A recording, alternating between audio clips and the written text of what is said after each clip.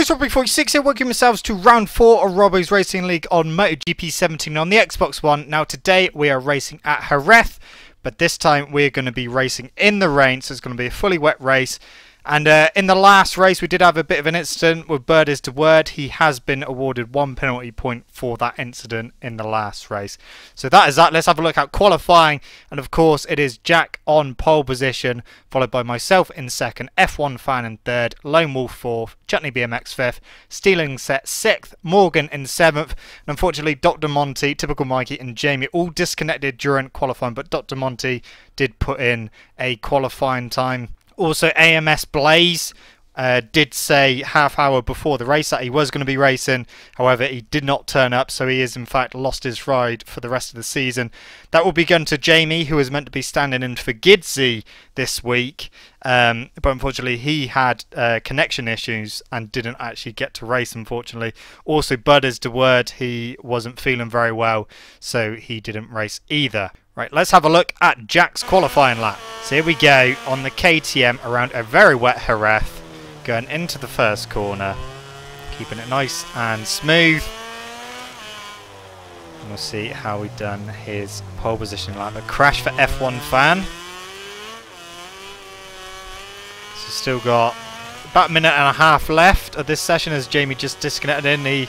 He kept trying to rejoin, but the game kept kicking him out for some reason. So we did have a few issues with connections on this night, but yeah, like I said, unfortunately Jamie not being able to race, but he will be back and he will be a full-time rider now on the Suzuki. Crash for Morgan in 7th. So next week, Bird is the word will be back, as will Gidsy as well. So we should be back up to a full lobby next week. We should have only been missing one this week, but like I said, AMS Blaze, despite saying half hour before the race that he would race, he didn't turn up, didn't respond to any messages or any invites, and yeah, because of that, it's not the first time it's happened. So unfortunately for him, he's lost his ride for the rest of the season. So Jack just under his best lap at the moment as he goes off track through the first quick right-hander. And then the second one, and then the run up to Lorenzo corner.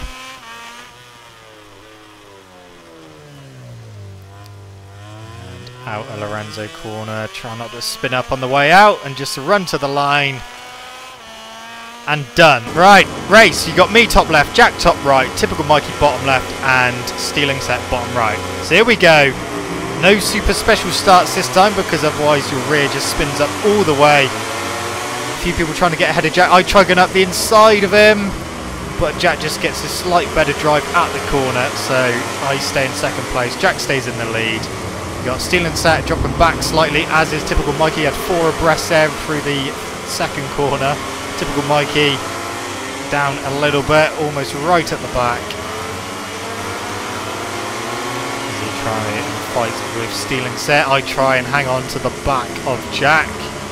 Typical Mikey trying to get up the inside of F1 Fan. Stealing Set just a little bit further behind. Now Typical Mikey got Lone Wolf just ahead of him.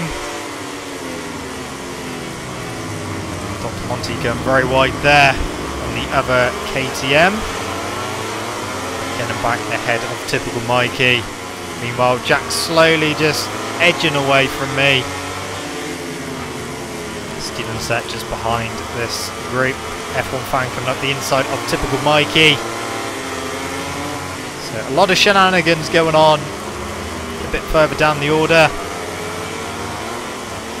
F1 Fan again just trying to get the inside of Typical Mikey. You had Stealing Set's teammate Chutney BMX trying to get past Stealing Set, but went a bit wide. F1 Fan up the inside. So F1 Fan and Typical Mikey really fighting on the opening lap. Go into Lorenzo corner for the first time. Typical Mikey almost went into the back of Dr. Monty. That's first lap down. Second lap we will go with Typical Mikey. We've got Stealing Set in the bottom left hand corner. Typical Mikey tries to get up the inside of F1 Fan. Dr. Monty went wide. He gets F1 Fan, so he's up to 5th place. And it looked like Stealing Set comes through as well. So Stealing Set up to 6th place. Typical Mikey now got to try and get past Dr. Monty. And course, stealing set, trying to catch up to typical Mikey as he goes a bit wide. And then into the right-hander. Dr. Monty went very wide on the brakes, lost the front, so he loses a few positions. Typical Mikey up to 4th, stealing set up to 5th because of that crash.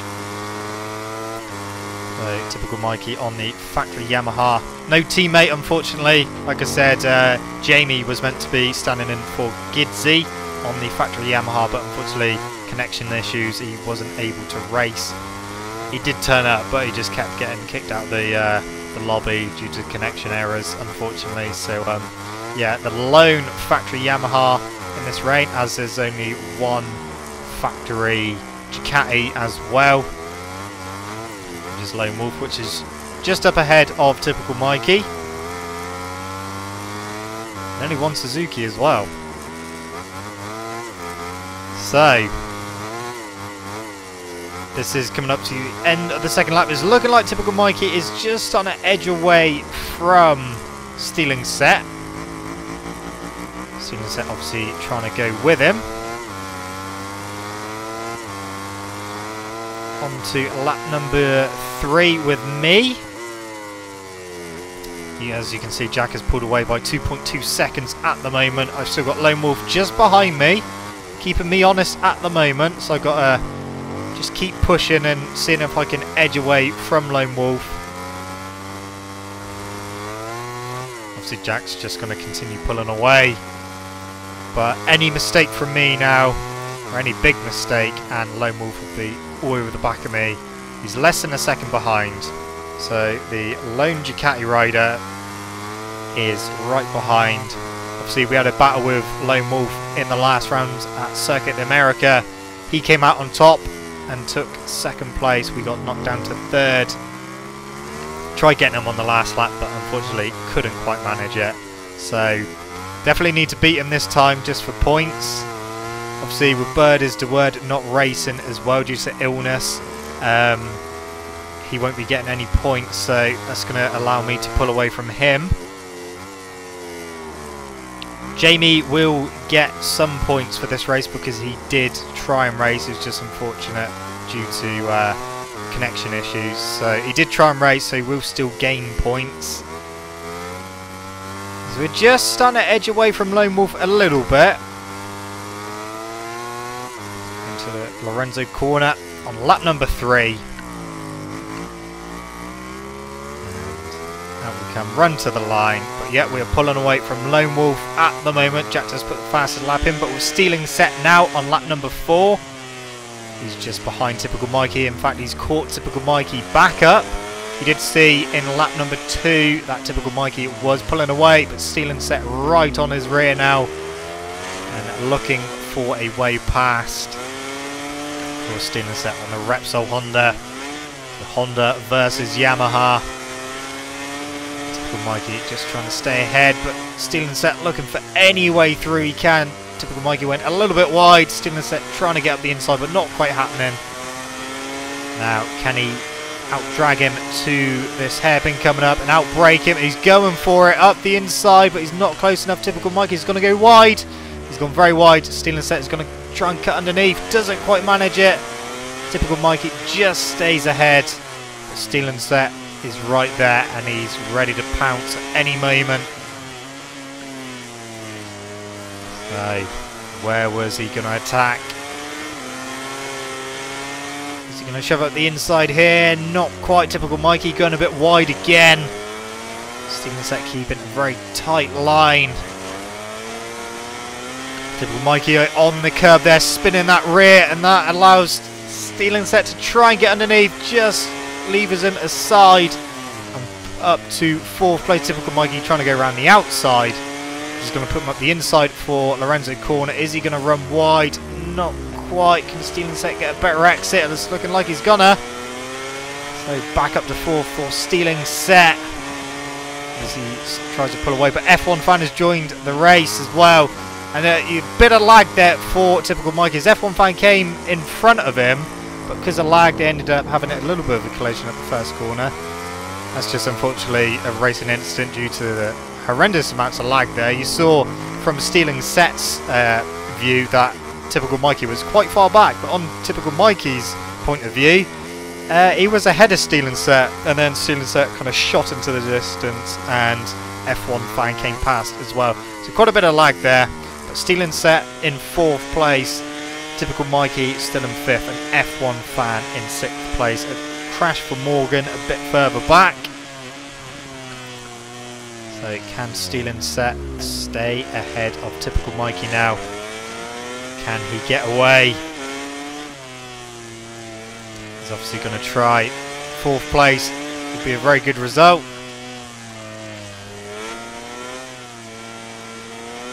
But of course he's got to try and get away from Typical Mikey and make sure that Typical Mikey does not put up another attack.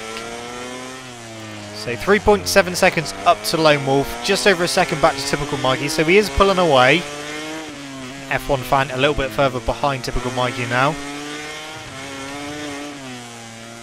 So Lone Wolf, he was still quite close to me, but I was still just edging out lap by lap. Jack just putting up a fastest lap in.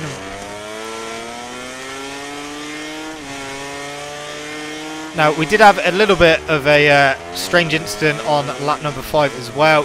F1 Fan going into this left-hander, he had a crash, and then unfortunately Morgan, nowhere to go, went straight into his crash bike and ended up crashing as well. Of course, that is just a racing incident because F1 Fan was already on the floor. But with Jack now in the lead on lap number 7, so we've skipped forward a lap from 5 to 7. Jack just out front by himself. Obviously on the KTM. Obviously couldn't choose your tyres for this race because it is raining. You can only have wets. You don't get to choose what compound of wet you use, whether it's hard, soft or medium. It's just a wet tyre, front and back. And they do luckily last the whole race distance as well. Obviously we know that softs last the complete race distance by quite a margin in the dry. At the end of the last race, mine were only like a quarter used, front and rear softs. So wet tyres, they last the whole race distance as well. They don't really degrade by much either. So Jack just out front doing his thing. I was obviously a bit further behind. See what his lead is, just come on the screen there. Is it going to tell us? No, just missed out on telling us what the split was. Almost over the edge of the curb there. Down to Lorenzo corner again. And then we've only got a few laps left to go. So that's the end of lap number 7. We're going to switch forward to lap number 9 with me. Because lap number 9 was, strangely enough, my fastest lap of the race. Set my best time on lap number 9, and it was a lot quicker than what I'd done in qualifying, which was quite strange, about 0.4 quicker than what I was doing in qualifying. So as you can see from the map, I have really pulled away from Lone Wolf now. So I was very comfortable in 2nd place. Yeah, so this is my fastest lap of the race. In fact, my fastest lap of this round altogether, including qualifying.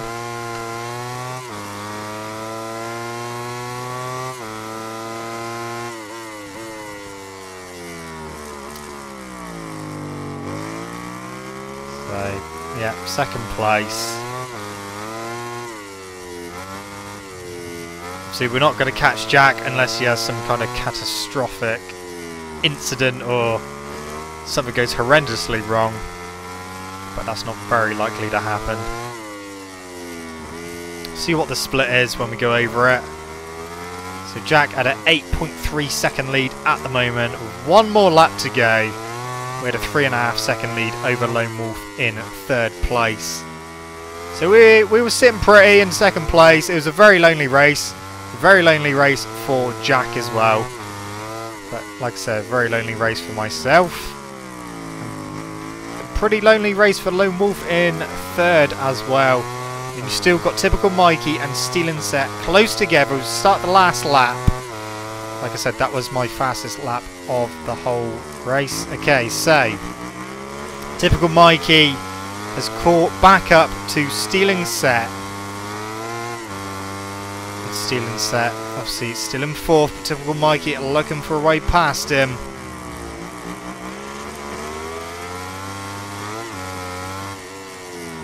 Stealing set went very wide there. Typical Mikey trying to get underneath him. Doesn't quite work. Stealing set closed the door on him. Typical Mikey going a long way around. That's not quite going to work around the left-hander. Trying to get a slight better exit on the curb. Into the long right. Stealing set going wide. Typical Mikey didn't need a second invitation. Side by side. Typical Mikey on the curb. Span up a little bit. So Stealing set got a slightly better exit. Into the hairpin. Typical Mikey looking up the inside. He's going for it. And he manages to lever his way through. Can Stealing set get back past him? Of course, this is the final lap as well. So Stealing set needs to get back past him, and pretty quick if he wants to take that 4th position off him. Gets real close there, looking around the outside to try and put him up the inside for the double right-hander. Into the double right-hander, Stealing set goes for the inside but goes a bit wide. Typical Mikey back up underneath, back up to 4th. Stealing set right back on him. And then typical Mikey got a better exit out the second right-hander, just edged out a little bit over Stealing set. Jack's already finished. Myself and Lone Wolf going around to finish as well. Typical Mikey. He's going to take 4th place because Stealing set unfortunately couldn't get back past him. So 4th place for the factory Yamaha man. So that was the end of the race. Like I said, not a lot happened with Jack, myself or Lone Wolf. But Jack did take the win, followed by myself in 2nd place. Lone Wolf in 3rd. Typical Mikey 4th. Stealing set in 5th. Chutney BMX 6th. F1 Fan in 7th. Morgan in 8th. And then in 9th place was Dr. Monty. But like I said, Jamie will still get some points because he did try to race, but connection issues, unfortunately. So that is the end of that race. The first wet race of the season. Let's check out to see what that's done to the championship. Well, with that surprise victory from Jack, he is still 100% win tally with 100 points. I am in 2nd place with 67 points. Lone Wolf moves up to 3rd on the Ducati with 56 points. Typical Mikey is in 4th with 53 points. But his word, like I said, unfortunately not well this week, so not racing. So he moves down to 5th now with 44 points. Chutney BMX is in 6th with 36 points, and he got Stealing set in 7th with 34 points. F1 Fan in 8th with 33 points. Dr. Monty in 9th with 26 points. Morgan in 10th with 25 points. Jamie in 11th with 21 points, ahead of Gidsy, who didn't race this week because he's on holiday, with 20 points in 12th. And then AMS Blaze, who's no longer racing, in 13th with 6 points. As you can see, I have added that penalty point onto Bird is to Word. Team Championship now, Red Bull KTM still at the top with 126 points. The Ducati team is in 2nd with 104 points, but closed right in now to just 1 point is the Tech 3 Yamaha team in 3rd with 103 points. And then in 4th, you've got the Movistar Yamaha team with 77, 7 points ahead of the Repsol Honda team in 5th with 70 points, and Suzuki in 6th with 53 points. So like I said, F1 Fan will have his new teammate for the next round, Jamie, who will be a permanent rider. But yeah, that is the end of round number 4 for Robo's Racing League on MotoGP 17 on the Xbox One, guys. I hope you enjoyed it. Like I said, it is our first wet race of the season. There will be others throughout the season. But the next race will be at Le Mans, and that will be Monday the 21st of August. But what's left to say, guys, is thank you very much for watching. Don't forget to leave this video a like if you enjoyed it. Subscribe to my channel for more content. I shall see you guys in the next video. See you!